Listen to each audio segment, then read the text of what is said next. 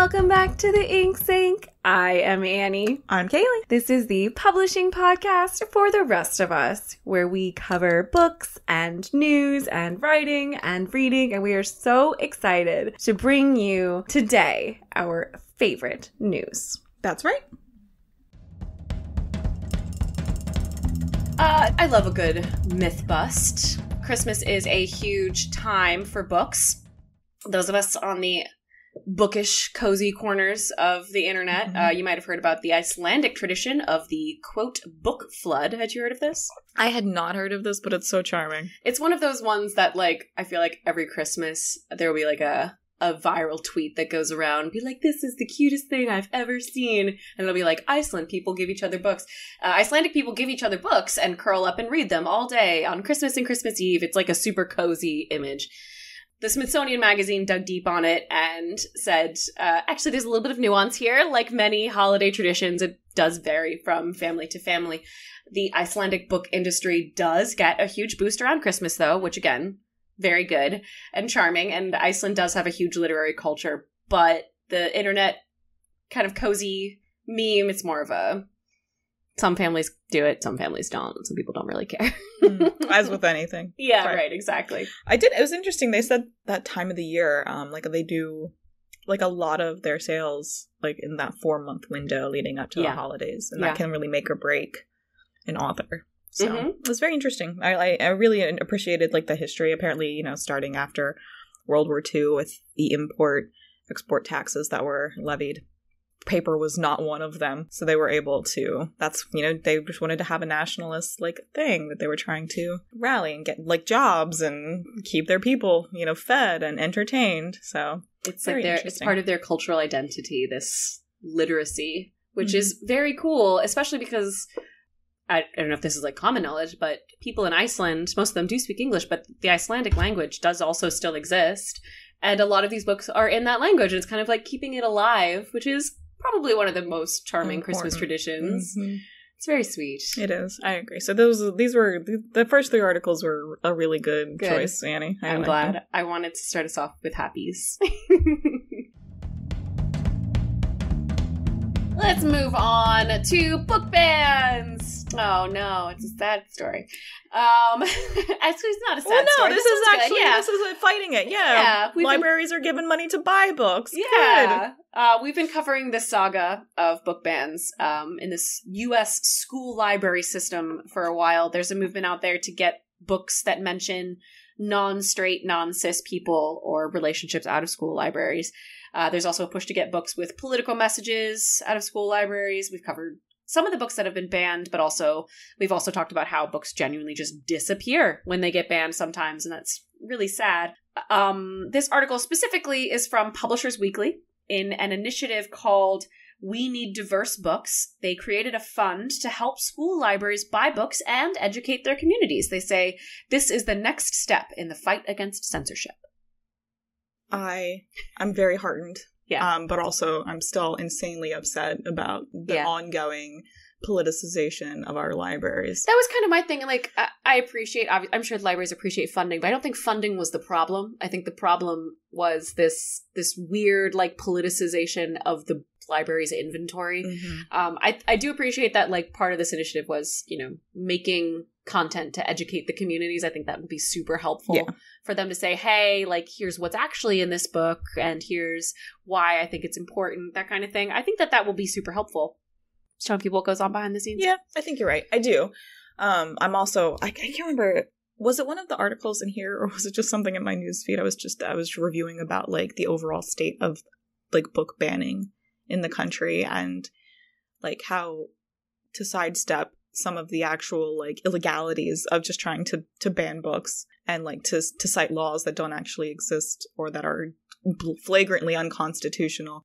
Certain conservative members of certain communities are moving to pass very vague and non-specific like local legislation or statutes or policies that make it easier for them to then pull books off of shelves, and that there's a lot of community concern Mm-hmm. because of that. Yeah. I'll have to find that article because I don't, from your look, I'm going to say it wasn't one of yours. No, it wasn't one of mine. So I was just browsing through based on as one of mine. I'll find it. Okay. And we can throw that blurb in as well. Cool. Yes, please do. And we'll add links to these initiatives in the show notes if you want to give to the We Need Diverse Books Fund. Moving on to something slightly better. Social book clubs. Yeah. Still a thing. Yeah. I've never been a part of a book club. I don't know about you. No, I am, Annie, like, you've given me a book. And I currently have it. Yeah. Right here. That was like a year me. ago. Currently. That was one of our first episodes. I said, Kaylee, you need to read this book. Well, so yeah, but you didn't give it to me until... So I'm... The thing is, Kaylee says, well, technically. Annie is not wrong in that I had access to the book at that time. I am just, sometimes my little brain goblin is not going to let me read a specific thing, so unfortunately. But that's my issue, is that I can't, unless it's a homework, like I have a grade resting on, I've paid money for somebody to grade me on, I can't force myself to do it. That's totally reasonable. I don't like being told what to read in general, so I've never been into a book club. I always thought it would be a cool idea, though, to have like book club, like in quotes, where you just like show up and talk about your favorite book, and not, like we don't all have to read it together. Like Books Anonymous. Yeah, yeah, Readers Anonymous. Hi, my name is Annie. I read this today. It was really great. Thank you. Bye. This was my favorite character. All right, peace. Let me tell you about Paxonary. Oh, God. Paxy's the best. Paxy's the best. Anyway, but so this article is from The Guardian. Virtual book clubs headed up by celebrities like Reese Witherspoon and Oprah are on the rise. I'm sorry, couldn't. I got all the way through Penguin Random House and Simon & Schuster, and I was so proud of myself. That's just that your brain relaxed. Like, yeah, that's right. Stop dodging and bobbing and weaving. More and more people are jumping into these social virtual book clubs to read the books and have discussions with fellow book readers. I thought this was interesting. Reading is actually, it's kind of a solitary activity, but a lot of people are very social, and this gives them, that through line. They talk about the books and connect socially. At the same time, these celebrity brands are pegging themselves to the books, which I think is pretty new. I actually don't remember that happening before. I know Oprah's had this book club for a long time, but I feel like this celebrity book club boom is new. Yeah, no, I mean, I think that it was a slow process. I think Oprah's was one of the most publicized, and I think we started seeing it. I vaguely recall it being a thing for the actress, what's her name? Well, it doesn't matter. Doesn't matter. So there were one or two, throughout time, but, during COVID especially for these virtual book clubs, that was it. This was, a way for people to really connect. These are, the hardcore book clubs, too. Everybody reads the same book for a month, and then they all get together and talk about it, what they liked, what they didn't like, that kind of thing. Mm-hmm. Just fascinating. It was really nice. I thought this was really sweet. It was kind of charming, really heartening to see. There's a million perma crises in the world, but in the middle of all that, people are like, I want to read a book with Reese Witherspoon. It's kind of cute. I like that. And it's the person who's here is it's not super high pressure or anything. Yeah. You could be part of the organization or whatever, and then... This Guardian article was really sweet. The author was talking about her rush to finish the book, lest Reese be disappointed in her. It was very cute. It was. And then, the 150, person discussion, which isn't unmanageable, honestly. They had the author, and they had... so I guess Reese was part of that particular... Rude. I know, it was very rude. I guess she has a life or whatever. It's fine. Stupid. But that's cool. It's an idea. The idea there for people that are interested is socialization is hard. If you've ever tried... Okay, in case you're with me, I know you are. Annie, I know you get it. Too. If you've ever tried to make a phone call when you didn't have a script in front of you for work, that just trying to figure out what to talk about with other people, where it's awkward and it's concerning, because what if you expose something about yourself that they think is weird, and how do you respond to that? Yeah. This gives you a specific topic, so people can get their daily dose or their weekly or monthly dose of contact in a safe and controlled fashion. I love this. It's perfect. No, it's like a conspiracy of friendship. Yeah, I like that. Yeah, people want friendship, but they also don't want to Like, there's a lot of Put dangers in themselves the out world. there, Yeah, make themselves exactly. vulnerable. Yeah, so you have just to talk about a book, an external thing, a book. Technically, you could say that I met 2 of my bridesmaids in a movie club. That's true. Yeah. So, like, it works. It does. It just, you find you don't a even topic. need Reese Witherspoon to shame you for not finishing a book. That's true. So, like, having a single topic and then growing from there is totally like a long-term, respectable way to meet people and have that be, like, your main thing that you start with. This story. We're going to post it in the show notes so you guys can see this adorable story of this person scrambling to finish her book. She's like, no, I don't want anybody to be mad at me. Moving on, if you are a big ebook reader, you have probably noticed a suspicious thing out in the world. Most ebooks are exactly the same price across all platforms. But Annie, it's not fixed. No matter what store you're looking at. It's a mystery on how they get that way. Amazon, Barnes & Noble, Google, Apple Books, how does it happen? They're all $4.99 or $9.99. Nobody knows. It's a somehow. mystery. Why? What's happening? Well, we've talked about it before on the podcast.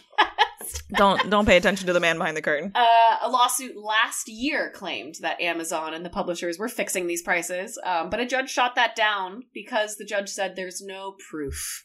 There's no proof that it was done on purpose somehow. Yeah. This one comes from Publishers Weekly. So this lawsuit is back. The judge dismissed it back in September, but now they are trying one more time. The lawyers are accusing Amazon and the big publishers in the U.S. of price fixing once more. And once more, Amazon and the publishers have said they are not price fixing. They're just setting them at a certain amount. Yeah, they're just setting the price. It's not price setting. It's just setting the price, Kaylee. Get it together. What am I doing with my life, Annie? So the last lawsuit, again, we said it was dismissed because there was no proof. I doubt they've suddenly come up with any proof since September, but who knows? It's not super likely that this is going to go through again. But if the lawyers win, we get cheaper ebooks. So yeah, go lawyers. I mean, I would say, like, if obviously conspiracy theory time. I'm curious if they're just trying to work out, like, the defenses against their arguments while they're actively seeking the proof, because they can continue to bring deposition. Sure, yeah. They can continue to bring this lawsuit. I learned the word deposition from watching that Pepsi Where's My Jet documentary. No. Have you heard about this? No. Okay. Well, we might cut this out, but we have Be Real for a reason. We do. There's a documentary on Netflix back in I guess it was the 80s or the 90s. Pepsi, as a joke, they said, put out an ad that said, if you get enough Pepsi points, you get a jet. Like 7 million points or something. And they're like, no one could possibly get 7 million points. And then this kid got 7 million points and he's like, where's my jet? And Pepsi took him to court being like, we're not going to give you a jet. And he countersued. He's like, give me my jet. And so the documentary is called Pepsi, Where's My Jet? And they found the kid again. And, like, all of his, like, he had a business partner who was just, like, his mentor, who just happened to have a lot of money laying around to help him get all the points. And then his friend's family lawyer. And then this one, like, random media lawyer that they found who was able to, like, get them on TV. And they grabbed everybody back together and they're like, oh yeah, that was really fun. Do you guys remember that one time we sued Pepsi? I love it. That's fantastic. I gotta look that up. You should. But they went through, like, basically how, if it had been a perfect case, how they would have had to go about doing it to actually get Pepsi to give this kid a jet. So deposition, they would have had to depose the people who made the ad, who would have said, like, yes, it was supposed to be a joke, but we made it less of a joke so that it wasn't funny. So I think it was a real offer. Like, everybody's like, I think it was a real offer. Pepsi should have given that kid his jet. Even now, like 20 years later. That kid deserved his jet. He did his best. Anyway, so I learned the word deposition from the Netflix documentary. Go ahead. No, I don't remember what we were talking about. It's fun. Yeah, so you're right. Yeah, like, they can keep asking for more information to try and find the proof that they need that there is price fixing going on. We said, I don't remember, we've used it's these guys meeting in a shady parking garage in their trench coats, and we just don't have the proof deep throat. Yeah, we just don't have the proof yet. 100%. The smoking man in the background. Yeah. Obviously biased. If ebooks prices were lower, I would not be mad, but I will always take an opportunity to remind everyone, your library has ebooks. Even my grandmother's local library in the boonies in Missouri has an app. So yours probably does too. You can get free ebooks from your library. And also, the more you use them, the more your tax dollars are seen going to fucking buying the same book every single time. And maybe we can fix that problem too. The library will get more books. Yes.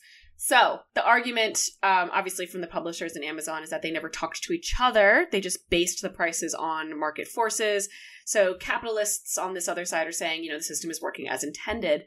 But there is a problem, I will say, kind of on the horizon, as if Amazon keeps consolidating power in ebooks, we may see price increases across the board, which is really the concerning future there. That I think is what these lawyers are kind of arguing is what we don't want. So they're going to keep trying to find. Well, that's what I'm saying. I think they're going to keep bringing the argument while they seek out the proof, just to, one, keep it in the public eye, but two, also, hopefully they're going to try to get more information or trip these people up. Or again, so as they approach it from different angles, see how the publishers are responding. Yeah. And then they know how to build their counter arguments later. Right. When they actually go forward. Yeah. So, Godspeed. You're doing the Lord's work. Good for you. In the meantime, do it. Use your local library. And in the meantime, always go to the library because it's wonderful. Moving on. Speaking of libraries, pirate libraries. If you've sailed the seven seas. Speaking of the cohort. Yeah, right, exactly. If you've ever tried to pirate an ebook, which is not something that we recommend, but we acknowledge that it happens, you might have heard of a service called ZLibrary. It is a free database of ebooks. Had you heard of this? No. Okay. Well, the FBI shut it down, so it's fine. The London Review of Books took the opportunity with this story to do a deep dive on shadow libraries like ZLibrary, and they actually had some surprising findings. I was really interested in the stats that they were able to dig up. Some of the books and documents in the databases available on ZLibrary were not available literally anywhere else, in print or online. And shutting down sites like this, it turns out, does not significantly increase legit library or authorized database use. They pointed out that shutting down these libraries may actually exacerbate inequality. Separately, and this article is from Vulture, some people on TikTok, there's a rumor saying that it was the romance novel fans of the cohort, Colleen Hoover, who led the FBI to the databases. They were accusing people of pirating the most recent book, which we talked about, had the biggest pre-release sales in history. And they're like, oh, but there's pirating. And it's I think it might not be pirating if you had the biggest... 1 million copies sold. I mean, technically, yes, but also, are you being injured right now? Yeah, no, but you're definitely you're punching down. You're fine. Yeah. You're punching down now. But setting all of that to the side. Yeah, right, exactly. They could absolutely what a surprise that this is going to impact people that can't access these things elsewhere. You could absolutely look at. Seems like our theme today. Music and visual media content. If you make something easily accessible via other channels, legal channels, will go to those channels. Right. It takes work to find these less reputable means to find this content, and also make sure that it is because ZLibrary, these anywhere pirate hubs, right? They're not really super curated. So not only do you have to find a legit source in this ocean of websites, you also have to make sure that the actual content that you're trying to download is genuine and not a fucking virus. It takes time and you're not sure about it. And if you don't have the tools available to you, you don't do it. Yeah. Or you take time to learn, and it's just effort and stuff that you're putting in. So if you can go somewhere more legitimately and do it very easily and just give them a reasonable amount of money, or borrow it for a period of time, you're going to do that. Generally, the public will do that. That has been proven with streaming across the board. When it is easy to access legally, people access it legally. When it's not available, consistently, that's when people turn and actually do all of the work that I just described to pirate something. If you can't find it elsewhere, or if it's just impossible for you to get to it. Yeah. That's when people, as a mass effort, will go through and pirate something. Yeah. It's not fucking rocket science fam. Like, it's not that difficult. Like, what a mystery that this didn't impact sales. I mean, yeah, absolutely. I agree with you. That was kind of the main point of the story. I was paying attention also to the stats that were kind of backing up the LBR's jump into it. I thought it was really interesting. I mean, obviously, like, you know, shutting down things like this, it's not going to automatically make the world a worse place or anything like that. But policies like this do seem to contribute to unequal access to information. It seems like, again, like that's our theme for the day. We didn't even notice. If you don't have the money to buy a document or find it another way, if it's even findable, it's also, you know, obviously, you know, shutting down one of these, they're going to crop back up. These databases have not been, you know, eradicated totally. There's probably going to be a couple more that pop back up again. These libraries are obviously violating the law, but given some of the research, should that law be adjusted is what the LBR was asking.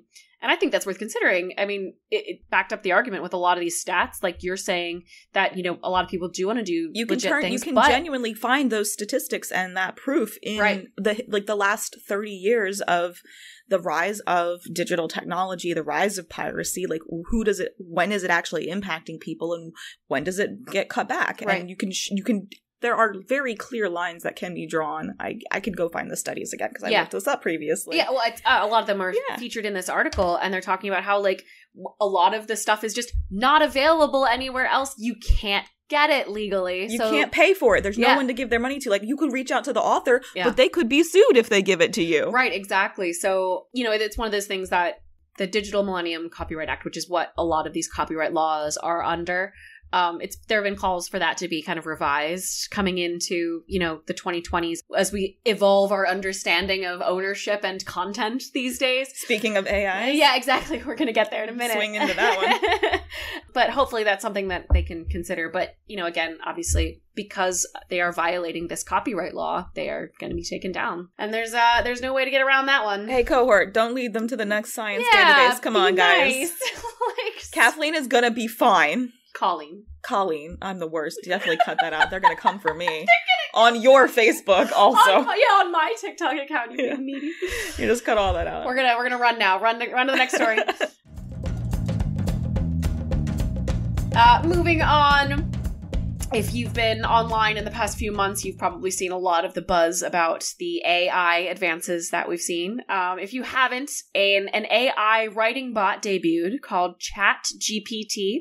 Some early samples of its writing. They weren't terrible. Elon Musk is not trolling your fan fiction. I just want to put this out there. Like, that was a thing that was going around. He is not personally involved. He was briefly involved with a company that I think wrote one of the softwares for a writing AI bot, but this is a different one. He was like years ago stepped away. So I just want to put that out there. Yeah. Like, if you are generally tangentially aware of this as a topic, that's probably why he doesn't give a shit about your fanfic. Continue. Elon Musk cares about my fanfic. Well, of course he does, Annie. He likes that Gideon the Ninth. That's right, my Gideon the Ninth fanfic. Mm-hmm. It's spooked a lot of people for a lot of various reasons, and then there's been, you know, kind of some discourse, like you're saying, about how it's stealing from other people's work, but also there's the discourse about how this might, you know, replace writers too. So is AI, you know, coming for their jobs? Probably not yet. We actually have a couple sources on this one. One is a really good breakdown of how professional writers might be affected from Countercraft, which is a fantastic newsletter. Highly recommend you guys subscribe to that Substack. We'll have all these links in the show notes. Another one from Forbes talking about, go back to copyright, who owns the content when you've created it using a chat bot, and this other one from MIT talking about the quality of the writing from an aesthetic perspective. And basically, the consensus really is that it's going to affect the freelance writers and academics probably more than anyone else. A lot of spammy articles you've probably seen, they're already AI generated. You can kind of tell when you get one of those across your dash. It's likely that more advancement like this is just going to mean more of those articles out in the world. And it's a lot of the clickbait. So guys, just in general, I don't think we've revisited this topic in a while. So just going to put this out there. You don't have to click the articles. Like, if something comes to you and you're like, that's wrong and that's outrageous, you can go to Google and search those terms separately and see if anyone else, a legitimate source, is talking about it in a less divisive fashion, because it's almost certainly, one, generated specifically to outrage you that has no content, or it links you to another one of their own articles that has the embedded media or whatever, or two, it was generated by an AI, like it's generally just a content like creation machine so that they can get more clicks and traffic for their advertising revenue. Like, you don't have to feed that beast. You don't have to click the clickbait. You can control yourself. It is baiting you, but you are smarter than a bear going under the box. Are you smarter than a bear going into a trap? I believe in you. Hopefully. We'll see.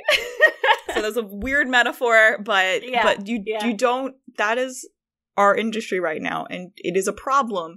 The only way we're going to solve that problem is if we step back and stop letting it work. Yeah. So those obviously are like the biggest probably way that AI articles are generated right now.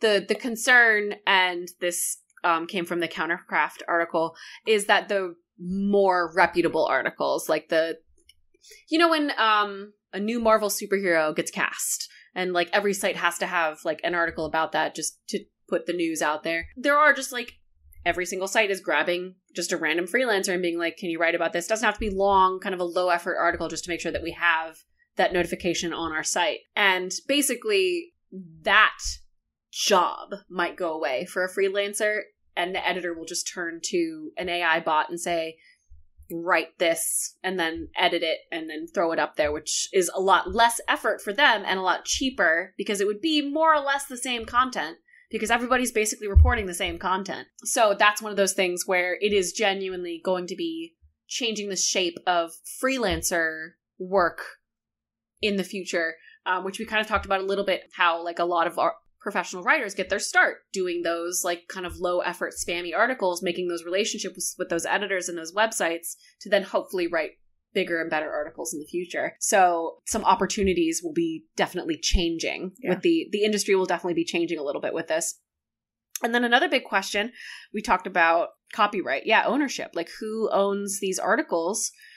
Who owns the databases that are feeding these articles? Who owns any of it? Right now, in the US, AI cannot own copyrights on anything. So the copyrights are owned by either the editor who edits it or the publisher who publishes it. I think that we're going to see legislation on this topic start springing up more on from the art avenue, from the art AI bots that are coming out and they're consuming and generating. I think that we're going to start seeing the legislation that will apply to the writing bots. I think it's going to be cross-compatible, or at least we're going to start leveraging that, because it's coming now, where we've got people using AI bots to generate content, but all the art that these bots are consuming, there's no way to confirm that it's been fully ethically sourced. Like, have you reached out to the people and gotten their permission to put it into this database that you're using to teach the bot? Yeah, exactly. Like, so that all has to be considered. Right. As a general rule, like for the writing bot, as part of the article that we're discussing, I thought the most interesting piece, and probably assuming that we can confirm again that the content that is being consumed to start generating the style for that bot has been ethically sourced, is open source. Like, at that point, there's no owner. Like, it is an open source piece, which means that you shouldn't be able to enter it into contests and win prize money. Right. Unless, there's it's going for your AI bot, I don't know, fund or whatever. Sure. I guess. I don't know. Like, I'd be interested to see that. But like, that was like the most moving argument as far as it goes. But again, you still have to source your content. Like, I don't necessarily want to say that there's anything wrong with AI produced art. Like, you shouldn't say art is anything in particular, writing or visual content media wise. Like, trying to limit what is art and how it is defined that's a slippery slope. Yeah, and it always kind of smacks of elitism to me. Anytime someone says, "Oh, that's not really art," like, I automatically am like, However, ethically finding the content, that is an absolute hard line. Like, you definitely don't get to steal somebody's stuff.